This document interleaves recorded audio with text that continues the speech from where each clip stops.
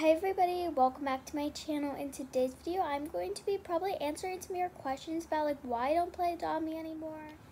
And yeah, so I just have a few questions for all. What kind of videos should I make? Should I make Roblox edits or full-length Adopt Me videos? So I'm sorry to say this, but I've been feeling kind of down in Adopt Me, and it's not as fun as it used to be. I'm not exactly sure why. I think it's all about trading and stuff instead of raising pets and making megas and neons and just having a fun time overall. I think it turned into trading stuff and just trying to be the best Adopt Me player out there, and I honestly don't think that's what the game is about at all. I think it's just to have a blast with your friends or random people in a server to just make friends in general. So please let me know Roblox edits or Adopt Me videos.